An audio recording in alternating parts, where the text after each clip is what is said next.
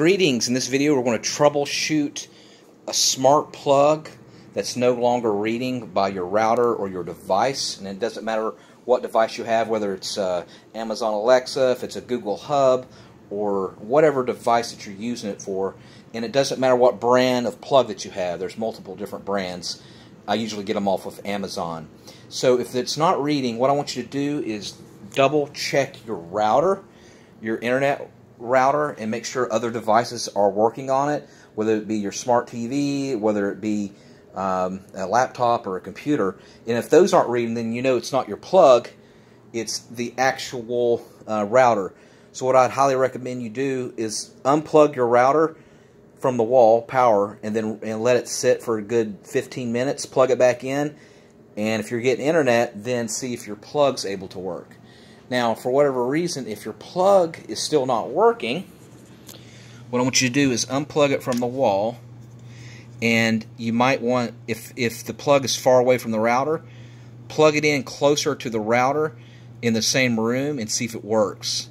If it does work, then you know maybe you're having an issue because it's just too far away from the Wi-Fi, or the router might be overwhelmed with other connections. So if you've got several people in your house, that might be the reason it's not working, is because so many people are using the router.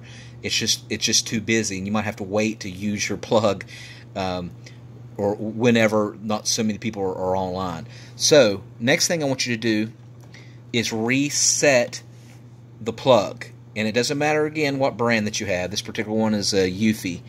What we want to do is you want to hold down the power button right here. Some might be on the other side. And you want to hold it down for 10 seconds. And make sure you hold it down for the full 10 seconds. Now you can see it's starting to blink. Some will blink blue, some will blink amber, orange, red, and then blue. Some will just blink red. And you hold it down for 10 seconds. And this is doing a reset, a factory reset, which is what you want. And then after 10 seconds, you let go. And then what you're going to do, it's going to start blinking again here in a second. Once it starts blinking, then it's reset and it's ready for you to add the device again on your whatever app that you're using. I'm using, for example, I'm using Amazon Alexa. And again, it doesn't matter if you have Hub or whatever you have. And then I want to try to search for the new device again. A lot of times you could just give, like if you have an Alexa, you could just give it a command. You could just say, Alexa, look for new devices. And then she'll look for it. So she's starting to discover it. Alright? Now, after you've tried that and it still doesn't work, it may be that your plug is just broken. Try a different plug if you have another one and see if that works. Then you know, in the same outlet, then you know that this is just, they do go bad. They do short out and go bad. So it might be that it's just broken.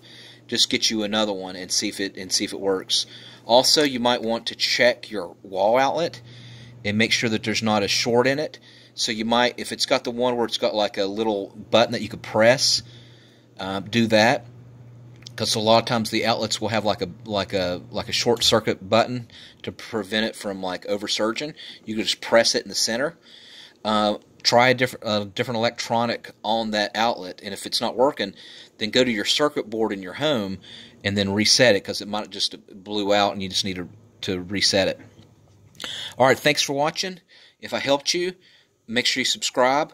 Also put in the comment section what device that you have. Are you using a Hub? Are you using Alexa? Whatever you're using, let me know in the comment section. Alright, thanks for watching.